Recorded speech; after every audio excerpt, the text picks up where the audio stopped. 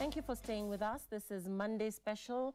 My name is Lillian Muli. Now, International Childhood Cancer Day is celebrated annually on the 15th of February to raise awareness and to express support for children and adolescents with cancer, survivors and their families. With access to quality care, more than 80% of children with cancer can survive, living full and healthy lives. Now, according to International Agency for Research on Cancer, the reported worldwide incidence of childhood cancer is increasing, and the figures on your screen are statistics on the common childhood cancers in Kenya. And there you go.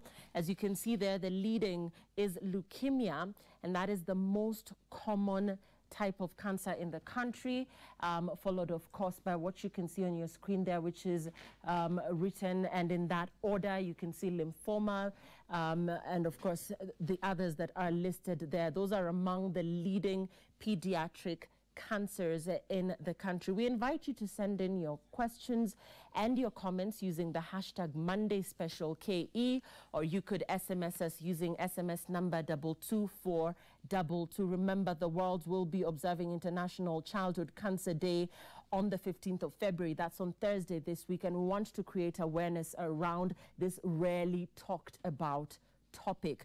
With me in studio this evening, our guest is Dr. Jessie Githanga. She's a pathologist, a hematologist, and an associate professor at the University of Nairobi. She's got a passion for childhood cancer. She has dealt extensively with children living with cancer, and she's with us in studio. Thank you very much for being with us. We're also joined by Dr. Asaph Kinyanjui, who is Director of Programs at the Kenya Hospices and Palliative Care. Thank you very much for being with us, Daktari. And tonight, also with us in studio, we're joined by Brenda, who is, of course, a survivor of childhood cancer. She's with us in studio and will be sharing a little bit of her story with us. Thank you very much for being with us. And we are also joined by her mother, who is Irene Okemwa, who will also be walking us through this journey for her as a parent. As you are well aware, for the parents who have to deal with their children being diagnosed as having cancer, it is quite a challenging time for them, and Irene and Brenda will be sharing their respective stories. Many thanks for joining us, all of you. I'll start with you, Irene. When did you notice that Brenda was not feeling well? It was back last year, March.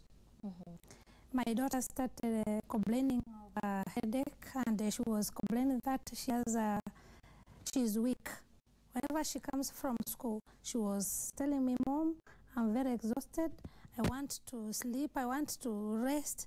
When I ask her, "You don't want to do the homework?" She tells me, "Mom, you just give me time because I feel weak."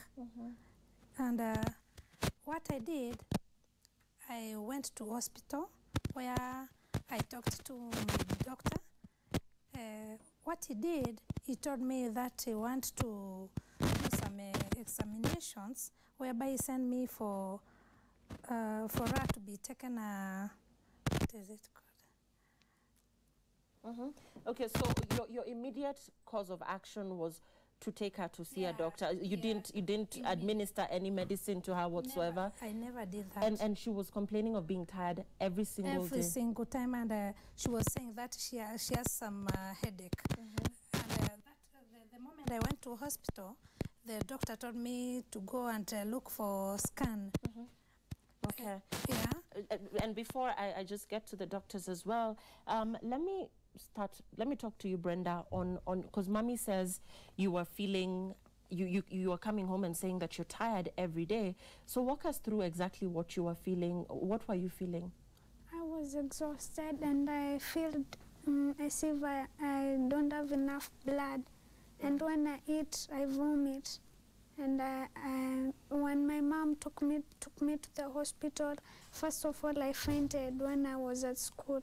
And the teachers took me to school, and they found out that I was sick, anemia. Yeah, I had lack of iron. Okay. Yeah. So you were feeling very weak when you're in school. Yeah. How were your teachers responding when you would tell them that you're not feeling well. Sometimes teachers are caught up in marking exams and making sure that you guys finish your assignments.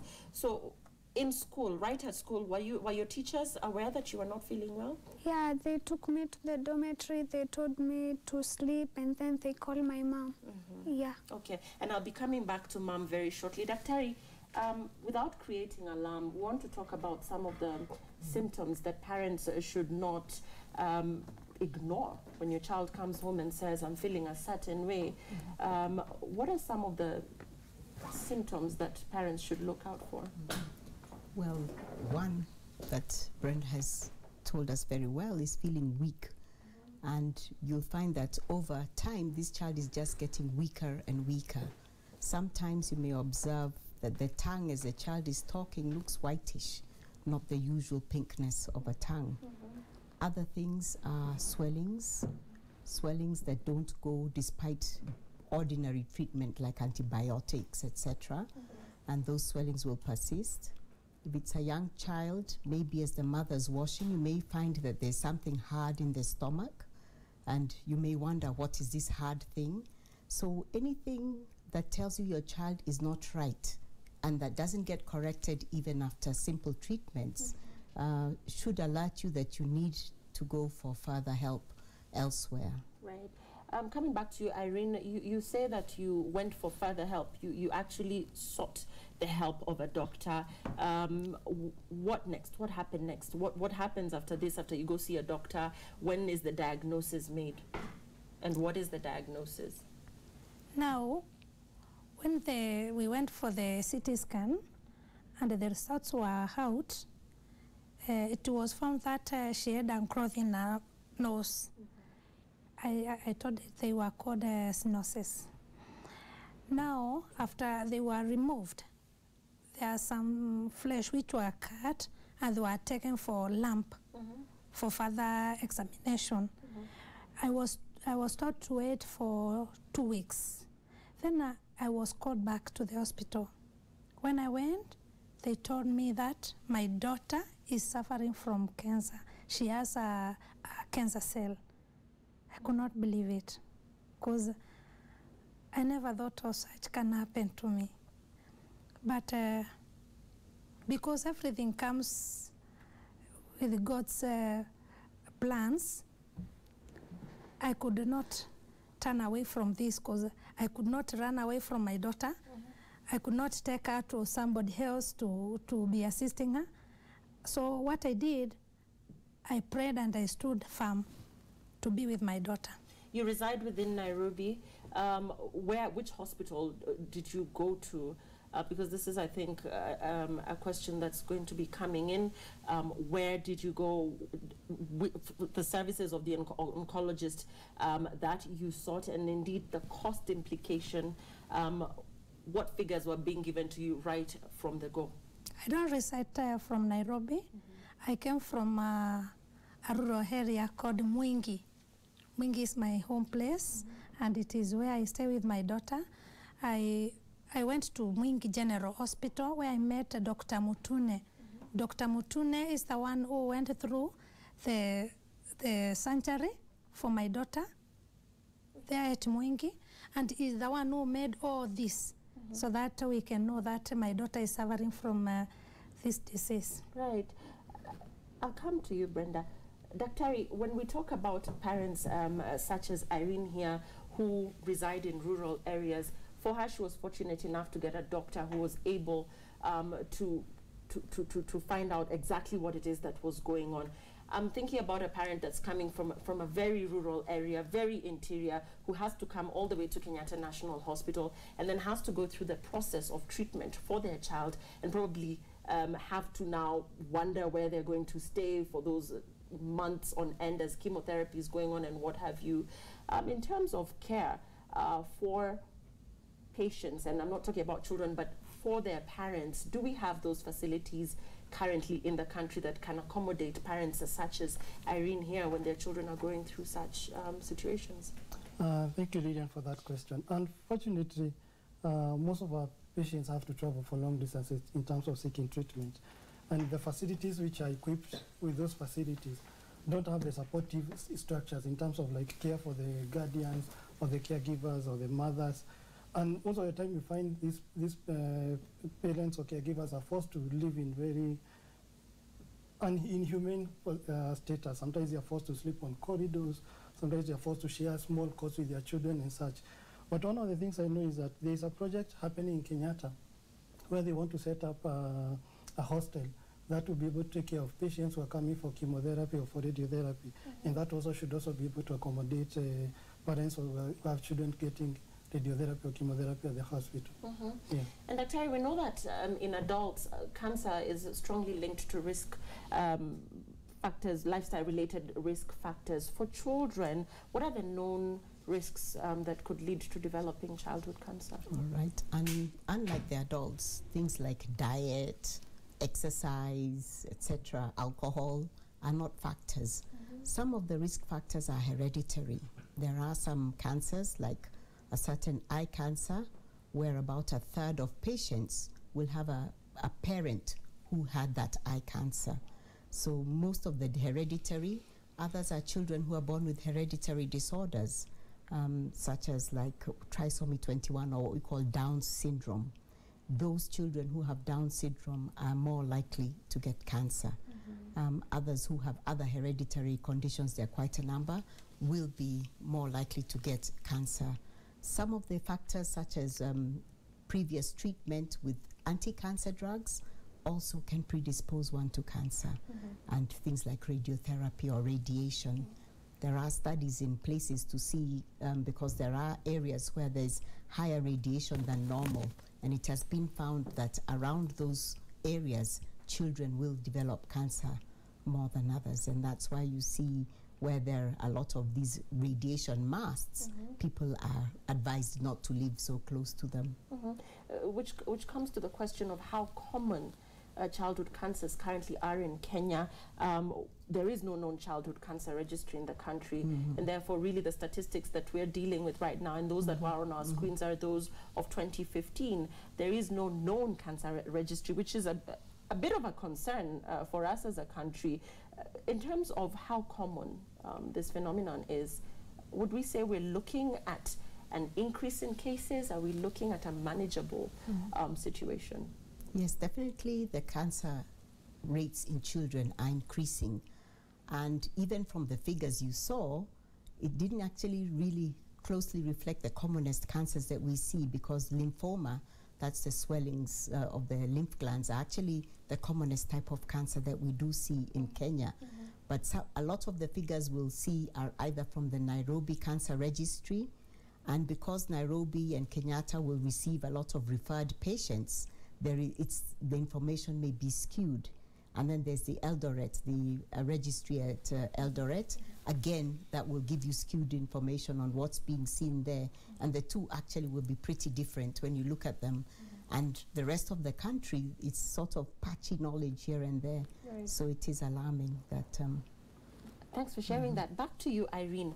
We were going to get into the cost. You say you're from Mwingi, Yes, and therefore that is where you sought medical attention and help for your daughter.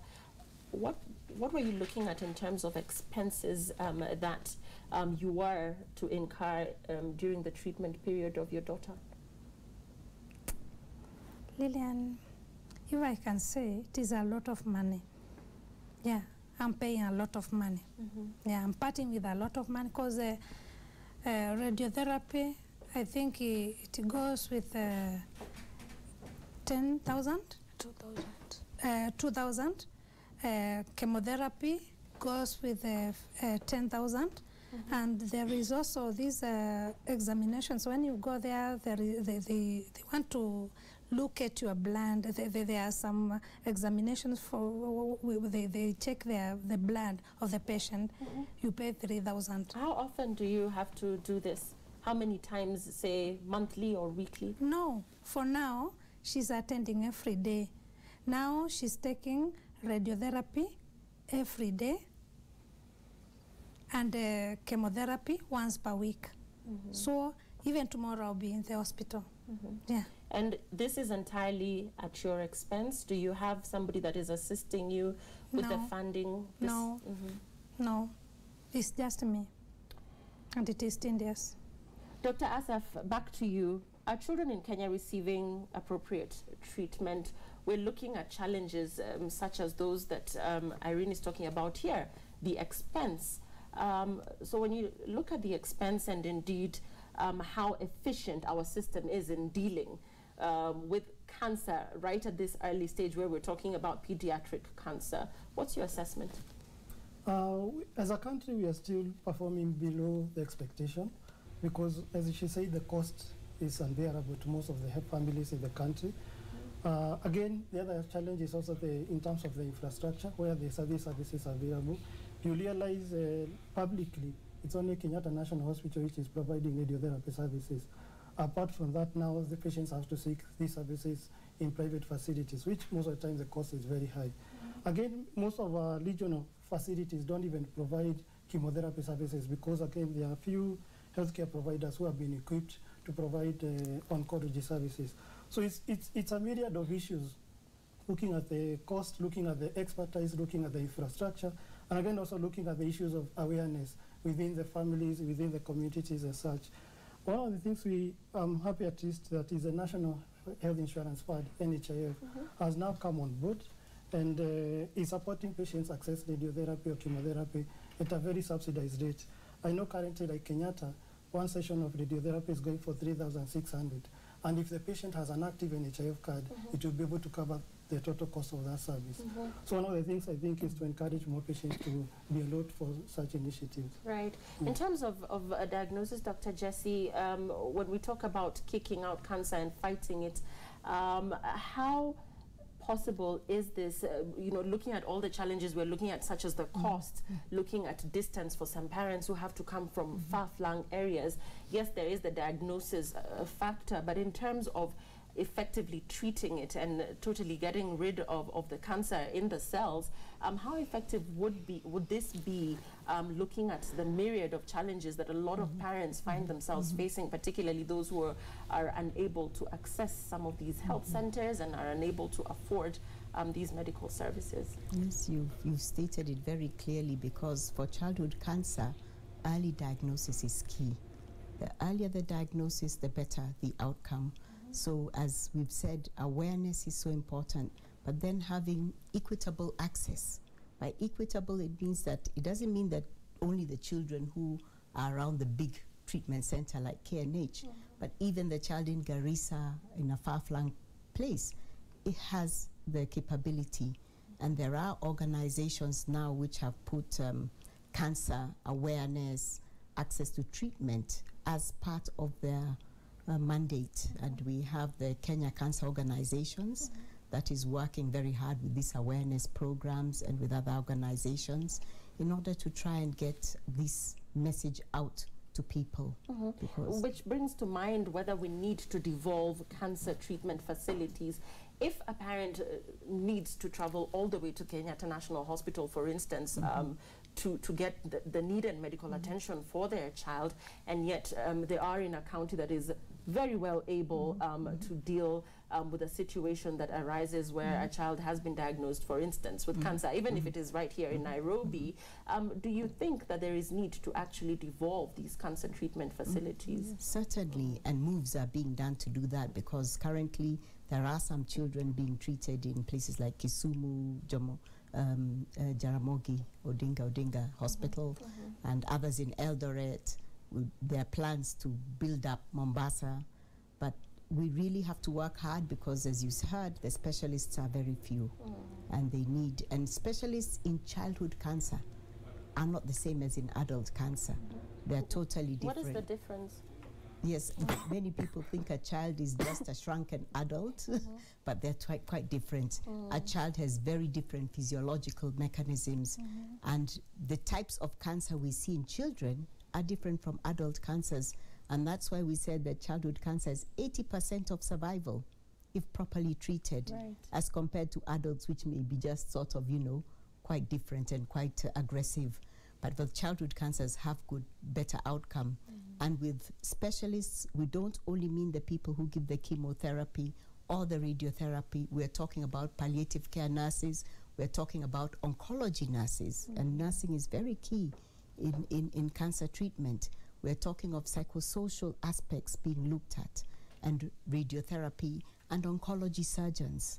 These are pediatric surgeons who are specialized in that. Yeah. So there's a whole host of specialists that we really need to build up. And that's why we can't just say every center or every county start treating. We have to be rational and say these are the centers where we can have, and we can have children or and their parents referred, and then they can have places they can stay at when they're not getting treatment, especially for those who are coming from very far. Right. Brenda, back to you. Your experience getting treated, are the nurses being kind to you? Are the doctors being kind to you? Do they explain to you what the treatment is all about and how you're likely to feel after this after receiving this treatment? How are they treating you? They are kind, yeah, and they love me. And they always encourage me and tell me that soon you'll be okay. Yeah. Yeah. Okay, and this experience for you as a little girl, you told me you're 11 years old. Yeah. Are you frightened? How are you feeling about this whole experience? I don't feel anything. Yeah. You're being a strong girl for mommy. Yeah. And that's good. Let's come to you, Dr. Azaf. In Kenyatta National Hospital, for instance, the figures we have right now is that at any one time in the ward, there are over 100 children with cancer. The facilities are simply not sufficient enough to cater for all the numbers that they have there. So they end up lumping children such as Brenda here together with other children who are suffering from other diseases. Yes. In terms of the facilities that we currently have in the country, earlier we spoke about parents not really being housed appropriately when they have to bring their children to these cancer treatment facilities. What's your observation in terms of the, and I'm not talking about Kenyatta National Hospital only, I'm talking about other centers as well that simply do not have the capacity to deal with the numbers. What has been your observation in the recent years? It's still a work in progress, but we are still, as I said, as a country, we are not, we are still performing poorly, because you'll find, like even in Kenyatta, sometimes these children are also are housed in the same ward where you have children with other infectious diseases, and we know very well their immunity, so they are prone to infections like TB or any other form of infection. So you'll find that even in most of the public facilities, they don't have those special facilities where these children can be isolated so that they can get the optimal care that they require. But as we said, since it's working in progress, one of the things we are hoping is that we'll have joint efforts between county governments. And instead of each county setting up an oncology unit, it's regional counties coming together to form an oncology unit, which is fully equipped. And that's one of the things we are trying to urge our county governments to work closely with the national government to do that, so that at least you have functional units. Because once you have a small county having one oncology unit, most likely they will not be able to meet the basic requirements. But one of the things I will also urge is the citizens to put more pressure on the government to allocate more resources toward cancer. Because if you look at like the current government, issues of infrastructures are highly rated, but you find healthcare is just maybe number 3 or number 4 in terms of government priority. So as I think as citizens, we need to push for more resources so that at least we have more services in place, and especially at the county level. Right. Yeah. Irene, the progress of Brenda currently, what are the doctors saying? Yep, Lillian, with the doctors, they are telling me that my daughter will be okay soon. After she's through with this medication, they have told me she'll be okay, and she will be back to school. Okay. Yeah. So this has taken how long for you? This since she was diagnosed to now, how long has it been? I started her treatment last year on February. I started with chemotherapy. We did it for 6 sessions. Then and these facilities are all available at Mwingi? No, Where are you having this treatment done? at Texas. Oh, Texas. Yeah, At the cancer I was center. sent to Texas. So you're Dr. commuting Nyongesa. from Wingi, and are you now currently living in Nairobi? No, here at Nairobi I have a relative. I reside from a place. Okay. She stays at Kawa West, so I'm spending a lot.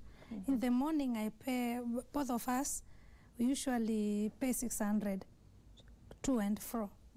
Yeah, from Texas to Nairobi to Kawa West every day. Right. And for that parent who is watching, who perhaps has just received a diagnosis that might be similar or maybe different to your child's, just looking at, I mean, just going back to where you've come from since she was diagnosed and the trips to the Texas Cancer Center up to now, what were the side effects for her during the treatment period? What has she been going through? Okay. The first time her hair went out because the first session, second, it went out. It disappeared. Yeah. That chemo. But after we were through on October, we stayed 2 months. Now she has another hair. Wow. Yeah. Yeah. And when we came back on January, Dr. Nyongesa advised me to come back because we were to send another test somewhere else, a secondary. She told me that one is called secondary. When it was sent, I was told that she has to be done now. What she is being done, the radiotherapy, together with the chemo. Yeah. Okay. Yeah. And I don't think you've really given us what type of cancer it is that the doctors are treating. Do you have a specific? Yes. Yeah, what is it? Lymphoma. Okay, Yeah. which is what Dr. here was talking Yes. about. Okay, so just give us a little bit of information around lymphoma and basically the treatment that her mother here is talking about, and you know, chances of effectively treating this lymphoma in terms of other previous case studies. What are we looking at? What scenario are we looking at? Okay, first of all, lymphoma is actually a group of diseases, and there are several types. The common type that we see in Kenya is called Burkitt lymphoma, where it causes a swelling of the jaw. We see it very much in relation to the malarial area, so there's quite a big peak in western parts of Kenya and the coastal regions of Kenya. Grows very fast, but has quite good outcomes with proper treatment. Right. Then there's another one known as Hodgkin lymphoma, and then hers, which may be a different type of lymphoma. So in childhood, the lymphomas have good outcomes, and they will be treated with what is known as chemotherapy, that's the drugs, and also with radiotherapy. Now, the radiotherapy often may be, especially if it is affecting somewhere where it may affect the brain or in the skull, etc. So they will treat that. Or if it is Hodgkin's with the, with the swellings, you'll get chemotherapy and radiotherapy. But for something like Burkitt, you'll only get chemotherapy. So each depends upon the type of cell that is affected and how sensitive it is to the type of treatment. And the treatment that Irene is talking about here seems quite aggressive for a child. And looking at an 11-year-old, really, when you talk about the aggressive nature of this chemotherapy and the radiotherapy, is it as aggressive as it would be for an adult? Yes, it's pretty aggressive. And in fact, childhood tumors are treated very aggressively, and many adult tumors are borrowing from those. Because with cancer, you want to be aggressive as you can get to get rid of the tumor, because it can come back if you're not as aggressive as you can get. Yes. And this now brings in the issues of survivorship, because now children who survive and adults who survive cancer, they also need that care post-treatment, because those treatments are pretty toxic. As you heard her mother said, the hair came off, and there'll be other side effects, so, Talking about treatment of children, are children being treated in the appropriate way in this country? Because there's likely to be trauma around this whole experience, like Dr. Aria is talking about. You know, Brenda's mom told us here, the child losing her hair, not really understanding why she's not in school anymore. Are we treating children in a more these are little children. Are they being handled more carefully or more appropriately than is necessary, or are we in a situation where they're just being handled in terms of, you know, fighting the disease and then hoping that they will reintegrate into society as if nothing ever happened?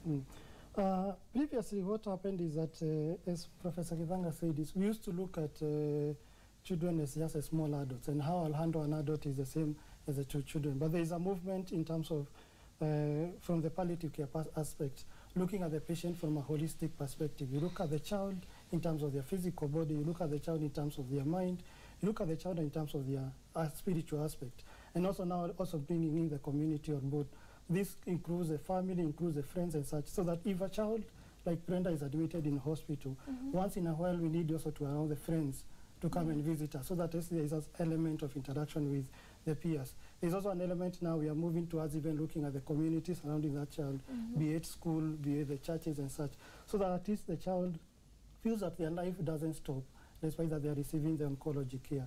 But it's a journey which we have to keep on emphasizing, we have to keep on advocating, so that children can be able to be treated as children and be allowed to behave as such. I want to take your feedback very shortly, but before that, Brenda, what questions do you ask Mommy about this whole experience, and who do you talk to when you have a question surrounding your treatment? Do you have some things that confuse you, that you'd like a little bit of clarification on? What are some of the questions that Mommy has answered or your doctors have answered that you've asked them? Last week I asked my doctor if when I finished my medication, if I would be okay and I would go back to school, because I have missed school. Yeah. What class are you in? Class 6. You're in class 6. Yeah. What did the doctor say? The doctor told me you'll be all right and you'll go back to school. You learn like the others. Okay. Yeah. Yes, and that's true. Yeah. And let's take your feedback now as we begin to wrap up our conversation. Remember, our hashtag is Monday Special KE. You could SMS us using 22422.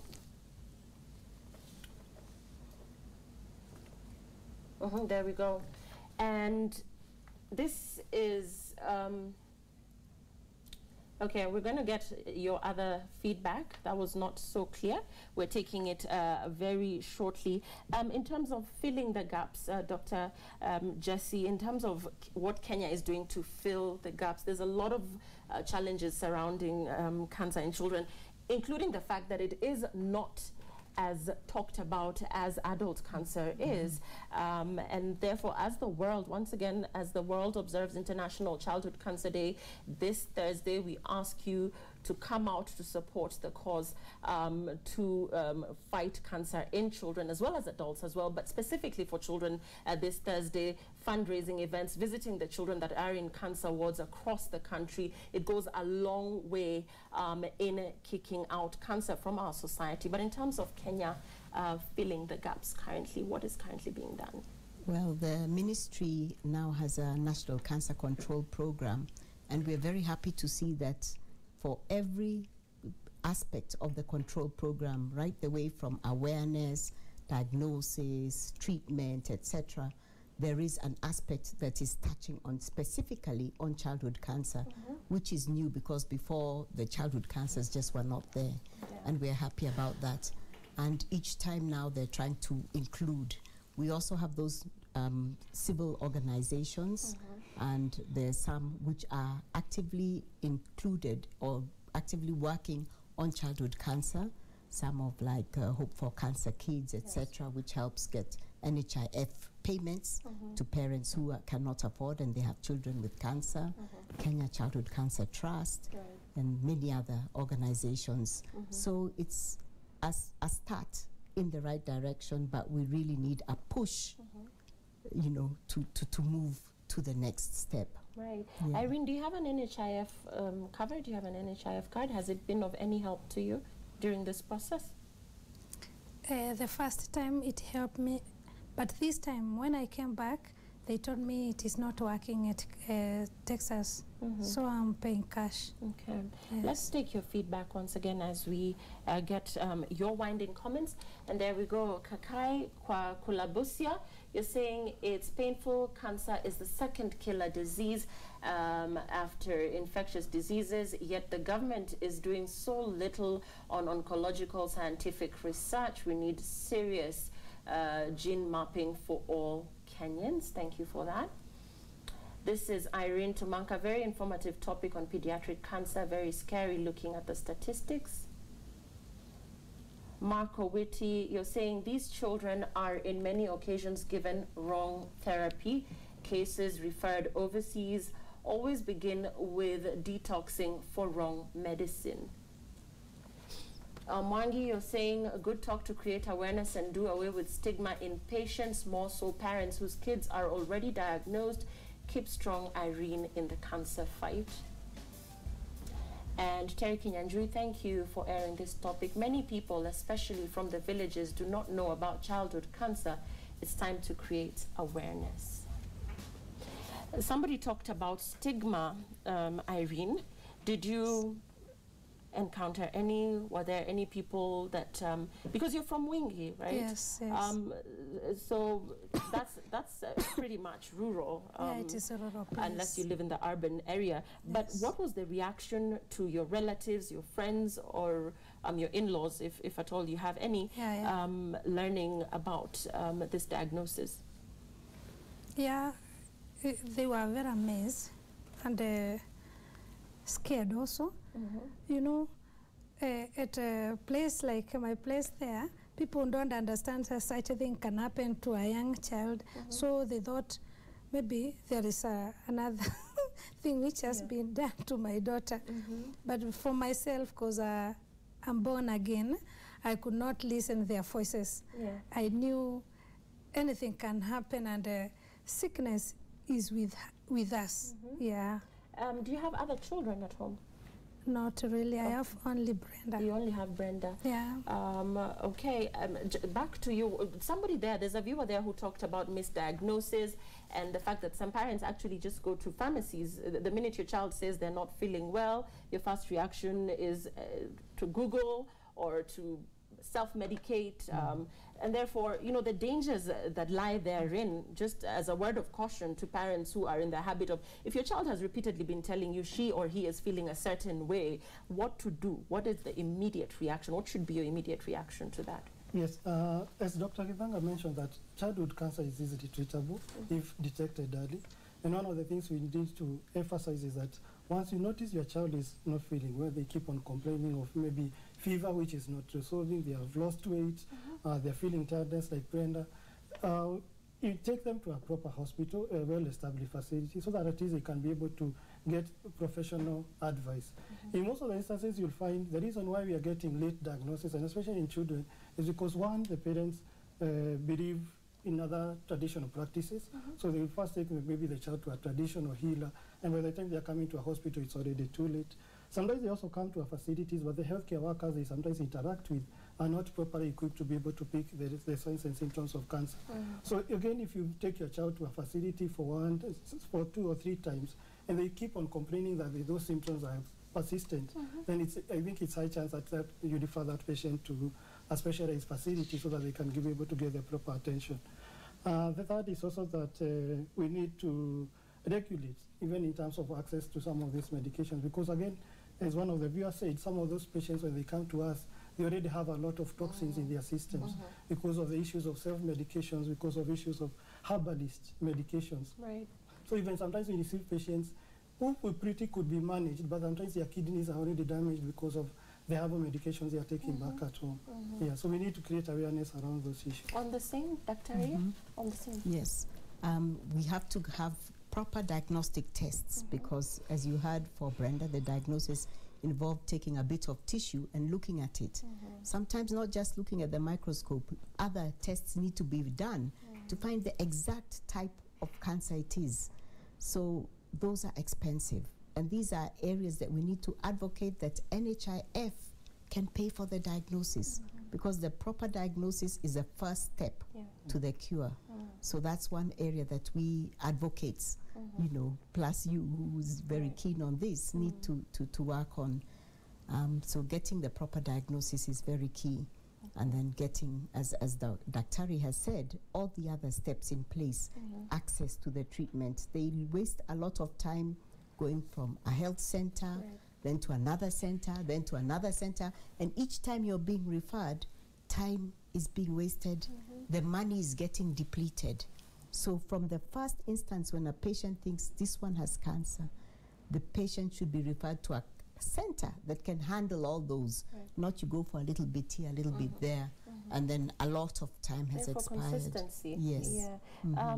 To you, just as we close now, because we're closing, had you ever had such an experience within the family?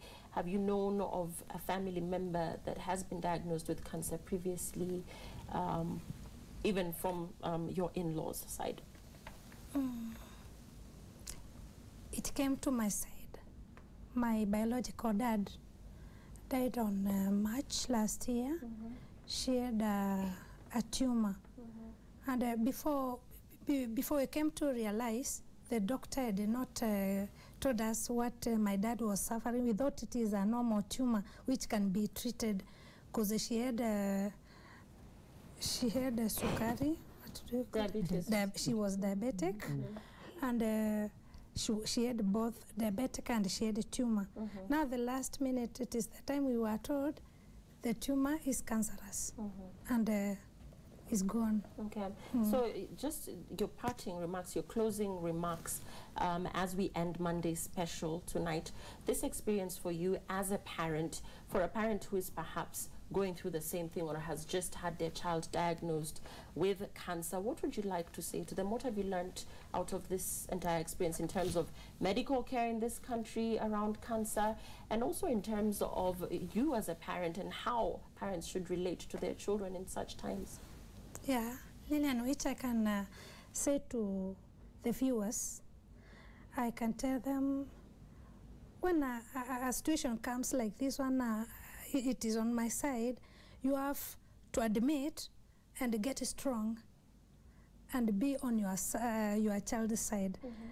In every time, in every moment, your daughter or your child, let me put it, a child, tells you she has a problem or she needs this, you should be there for her or him, because nobody else who can there be for her, unless you stand firm and pray God. This thing is hard, Lilian, if I can say. Yeah, it is very hard, because even the diet, I'm telling you, it is a hard Tell us a little thing. bit about the diet. Yeah, when it comes to diet, you have to check a lot to the vegetables and a lot of fruits. Yeah, you feed a lot of fruits and a lot of vegetables. Yeah, to the child. How is your appetite? How is your appetite? Is it For now, it has gone down because she has mouth sores. Okay. Yeah, but I'm That's working because on. of the treatment. Yeah, because of the treatment. Yeah. But yeah, Okay. And we're closing. now I'm mashing food for her. Okay, you're mashing food for her. And yeah, let me let you finish, then I can let her finish as well. Yeah, you were saying? Yeah, I'm saying, a situation like this, it is hard for a parent, because you'll find you have to stop your duties first to get out the duties for the daughter. For now, it is very expensive, if I can say, because if I can count what at Nairobi area here, to get fruits, you have to sweat, because they are very expensive. Yeah, what I can say, Lilian, if I can get somebody who can assist me, it is good to be frank. I can appreciate and thank God for it. And I'm sure our viewers have heard that. To you, Irene, Yes. or rather Brenda, I know your friends in school are watching. I know they miss you. I know other girls who are perhaps in the cancer ward maybe will watch this show later. What do you want to say to your friends and to other little girls or little boys who are going through cancer treatment today? What do you want to tell them? I would like to tell them they should not worry. They encourage themselves, and their parents should encourage them. And they be strong. They stand firm, yeah. That's all. Okay. Yeah. And we're so proud of you for your strength. We wish you a quick recovery. Thank you very much for being on Citizen TV. Will you come to visit us again? Yeah. Okay. I'll be here waiting for you. Thanks so much for being with us. That's Monday's special. And we were joined this evening by Dr. Jessie Githanga. She is on this end. She's a pathologist, hematologist, and associate professor at the University of Nairobi. We're also joined by Dr. Asaf Kinyanjui, director of programs at the Kenya Hospices and Palliative Care. And also tonight we're joined by Brenda Okemwa, this brave little 11-year